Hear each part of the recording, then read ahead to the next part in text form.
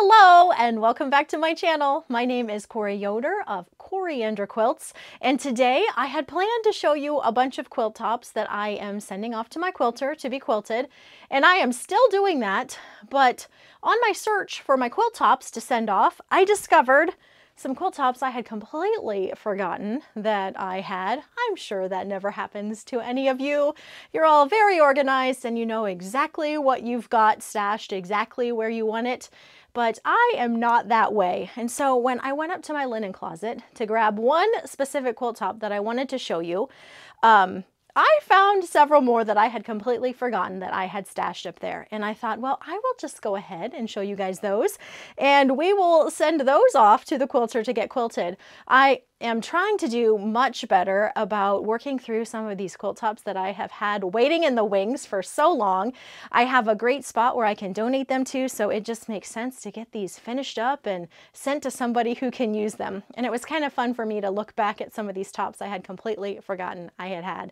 So in addition to those quilt tops, I have some incoming fabric I want to show to you. And then, do you remember these Dresden blocks I asked for advice about a couple weeks ago? I'm going to talk about those a little bit too. So if that kind of information sounds interesting to you, stick around.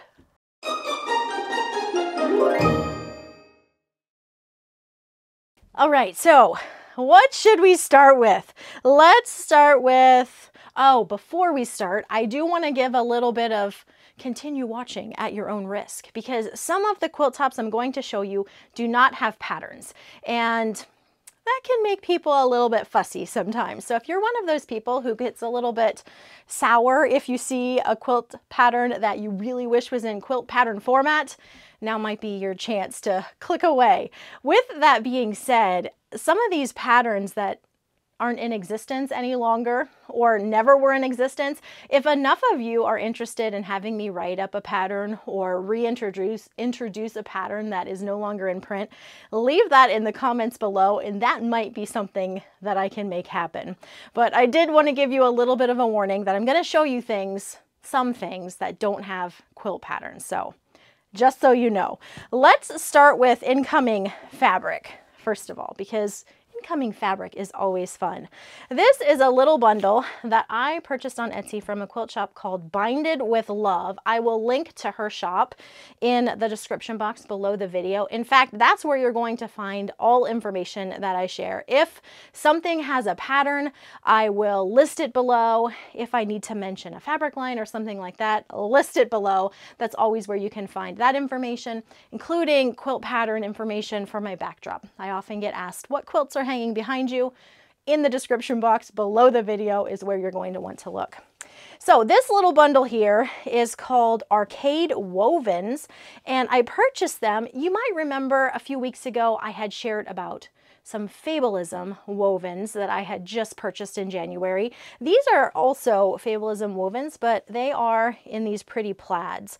Kind of the same palette as those I shared with you recently, but plaids, and I think they're really pretty. I had thought that I might use these for another calliope quilt. It has been so much fun seeing all of your calliope quilts showing up. That is a free pattern. I'll link to that video in case you might be new here and not familiar with that pattern, but it's a free pattern. Oh, you're going to see it. So I'm going to be sending some of those quilt tops off. So I'm going to show you a couple calliope quilts. Some of you have already seen them. Some of you probably haven't. So I had thought that this might be a really nice bundle for making another one. And just this happy little plaid selection here. And then for the little framed portions, this fabric right here. Let me just pull one of them. So this is one quilt top I'm sending off. This is the bundle that Chloe picked. If you've seen it, you remember it. But this is a calliope quilt. Super easy to make. Fat quarter bundle. I don't even remember offhand how many fat quarters you need. A few fat quarters, no background fabric, and you're done. So, and it's a free pattern. So this quilt top is going off to my quilter. These fabrics I think would be beautiful for another one of these with this white fabric as the frame portion of the quilt. So what do you think? I think that'll be really a lot of fun. I've been on such a wovens. I'm always on a wovens kick, if I'm being honest. I think they're a lot of fun to work with. If you have not worked with them before, they are a little bit fussier maybe than quilting cottons because they're not quite as sturdy. The weave on them is a little bit looser, and I would never suggest doing a lot of intricate piecing with wovens, but for something like this quilt or something with not a lot of piecing, I do like using them. They make a very nice lightweight drapey quilt. I love them with flannel on the back or minky on the back. Minky is going to be what I will use for these, and they're just a lot of fun. Okay, so that is incoming fabric. You saw the one calliope here. I do also want to send out my other calliope. So these will be calliopes 3 and 4. I have 1 and 2 completely done. 3 and 4 need to make their way to the quilter. This is the other one. This is the one I jokingly called the Saved by the Bell calliope because it just reminds me of such an 80s quilt. You'll remember it if you saw it. So this one's going off to the quilter also. But isn't it fun to see how different they look? And if you are a member of my Facebook group, I think we see several new calliopes every week, and the palettes and fabrics and colors that people are choosing are so much fun, and they all look so different. It's been really neat seeing them. So if you are one of the ones that have shared a calliope quilt, I've enjoyed seeing it. It's been a lot of fun. All right, so those are 2 outgoing quilt tops. Let us go to, let's chat about those Dresdens. Did I say that at the beginning? I don't remember. The reason I went up to my linen closet to grab one specific quilt top was because the Dresdens I mentioned several weeks ago as a work in progress reminded me that I had another quilt top using similar fabrics. So that's what sent me to my linen closet, and that's what led me to discovering these other quilt tops I had forgotten about. So let's chat about those Dresdens first, because I had asked you for your opinions on sashing these Dresdens. And let me make some space here. These are the Dresdens I'm talking about. They have now been trimmed, cut to size. The back has all been trimmed out. A lot of these, because they were applique, still needed portions of the Dresden cut out. So they have all been cut out and trimmed all to the same size. So they're ready to be sewn now. And now it was just a matter of deciding what sashing I wanted to use and cornerstones I wanted to use. I asked your opinion on this a few weeks ago, and I got so much feedback. It was really interesting to read back over what you were saying. And I had been thinking of using, for sashing, this polka dot fabric from my Coriander Seeds line of fabric, and then a yellow dot fabric, which I don't have right here, for my cornerstones. And most of you liked that idea. However, some of you were really having strong feelings about my white sashing, and I get that. I get why that could cause some strong feelings. And then there was just a lot of really good suggestions about some other routes that I could take. And I think kind of overall from reading through your comments, the suggestions that I was getting were either, yes, go with your original plan, or were ideas that were taking it more towards a traditional Dresden feel with kind of the cooler pinks, cooler yellows, that minty green, like when you think back to 30s types fabrics, those feed sack sort of colors. I was getting a lot of suggestions to use colors in that palette. And I think what a lot of you were seeing was that you just wanted something a little bit more traditional for a Dresden. And I thought, well, that could be a really fun approach too. So now what I'm thinking is going with a solid sashing in a color. And you know I love a good yellow. If you have purchased any of my fabric lines over the years, you know that yellow is often featured in my fabric lines, and I love a warm yellow.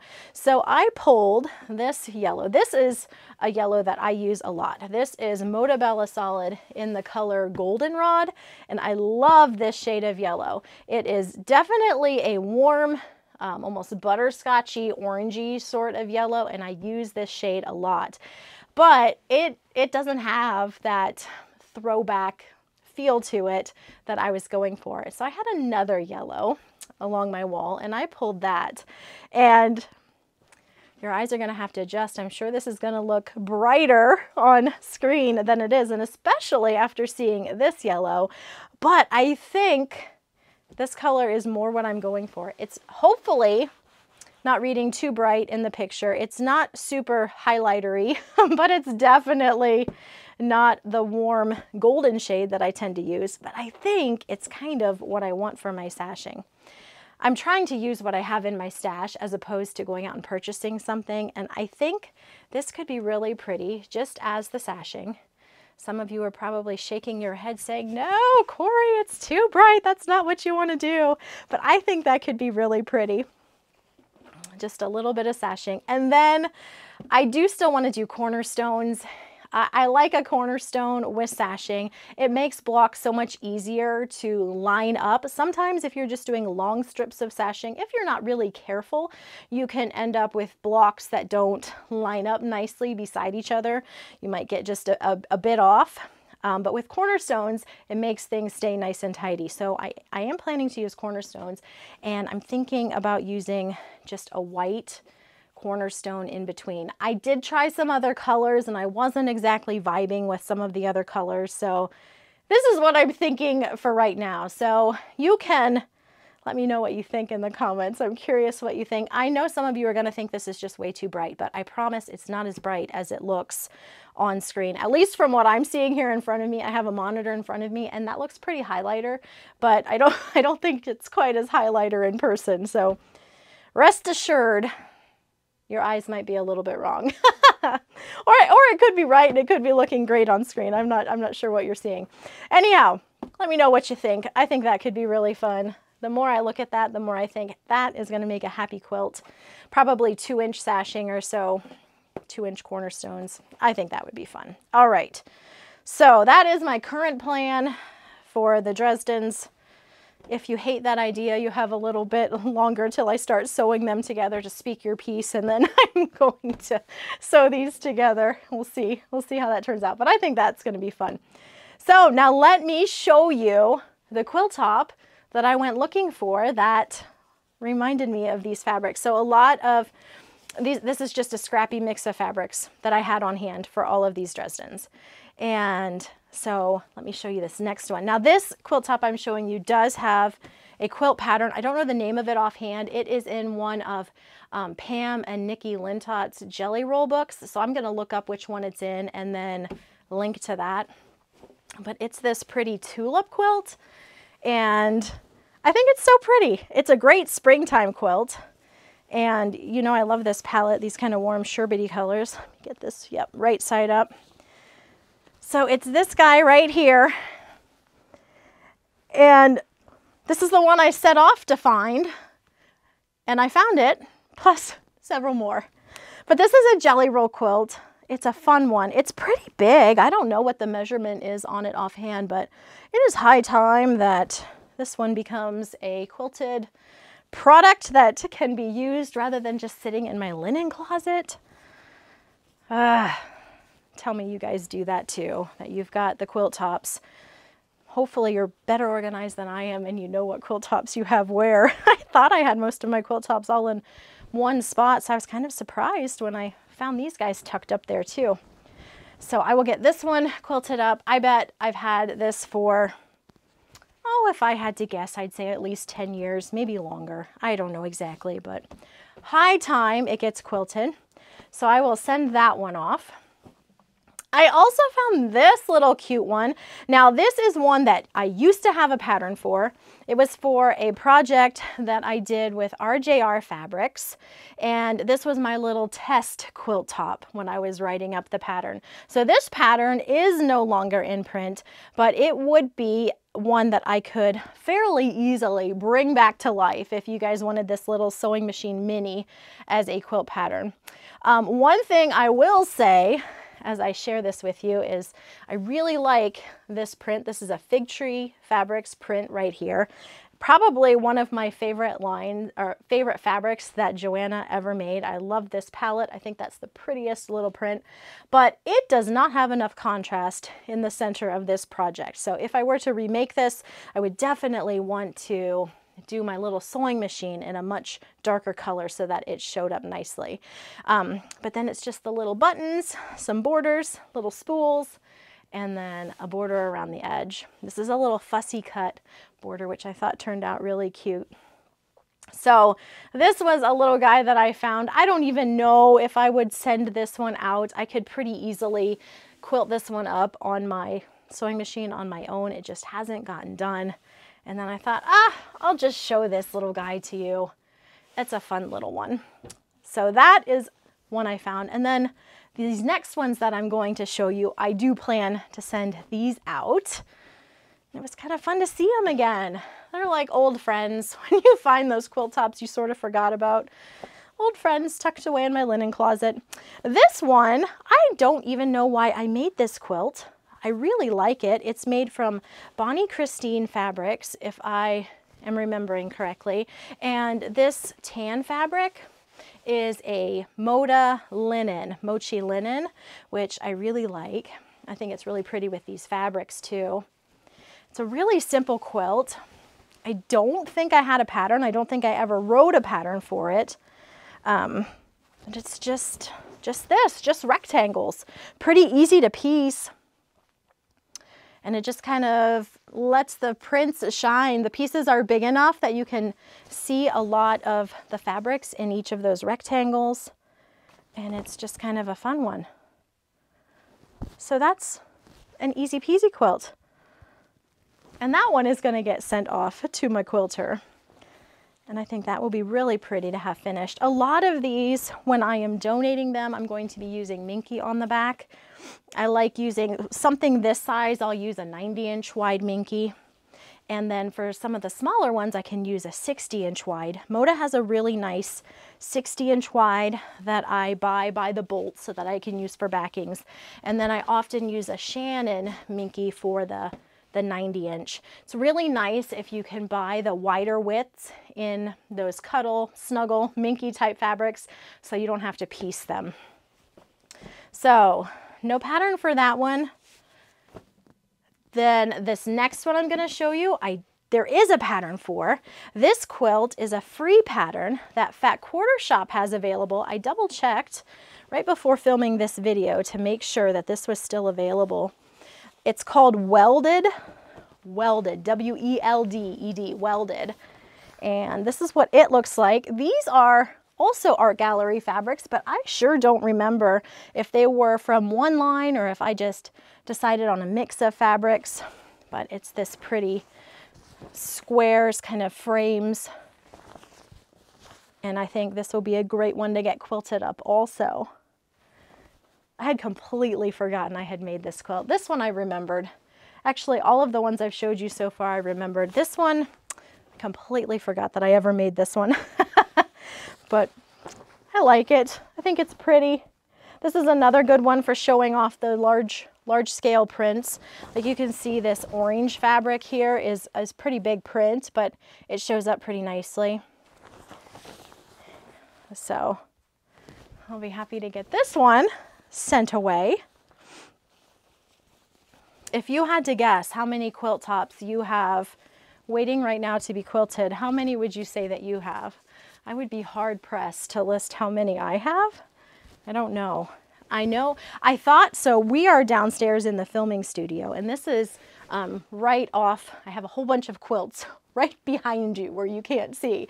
And I thought that I had most of my quilt tops down here. This is where I store a lot of my finished quilts. And I just didn't realize I had so many quilt tops upstairs, all the way upstairs in that closet. This last quilt top I'm showing is another one I don't have a pattern for anymore. It was one that I wrote years ago for a project, and the pattern is no longer available. But it's a fun one. And again, like I said, if enough of you are interested in any of these patterns, I might be able to make that happen. You'll have to let me know. This fabric line is a Kate and Birdie fabric line for Moda. I always love these wintry fabric lines. I'm going to show you this one a little closer too, because this pattern lent itself really well to fussy cutting some of these pretty fabrics that are in this line, like this one right here with these cardinals in it. I think that's so pretty.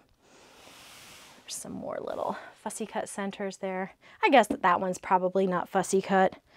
But this one down here would be. That one right there. So this was a fun quilt top. So we will get this one quilted up too. And that'll be fun. All right, so that is my plan. Get these quilt tops out. I will have to purchase some of these minkies because I know I don't have any of the 90-inch wide on hand. So I will need to make some backing purchases and then get these sent out. I would like to get those Dresden sewn together so that I can get that one sent out. It feels really good to get these projects checked off, especially when I know they're being donated. I know what I want to do with them and I can just get them finished and on the way. So that's my news for today. I hope you have enjoyed this little peek into some of these older quilt tops. A lot of these, probably all of them that I showed you, probably at least 10 years old, maybe older. I think I made all of them before I was designing fabric for Moda. So that would have been prior to 2014, which puts us at least 10 years ago. And I don't know how much older than that. So it is time. It's time to get them moved out of here, moved on to someone that can use them once they are quilts. Thank you so much for stopping by. If you have any questions, feel free to let me know, and I will catch you again next time.